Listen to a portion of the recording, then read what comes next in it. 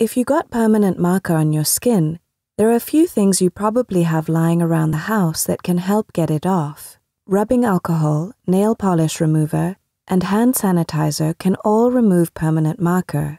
Just rub the liquid into the stain using a cotton ball, then rinse with warm water.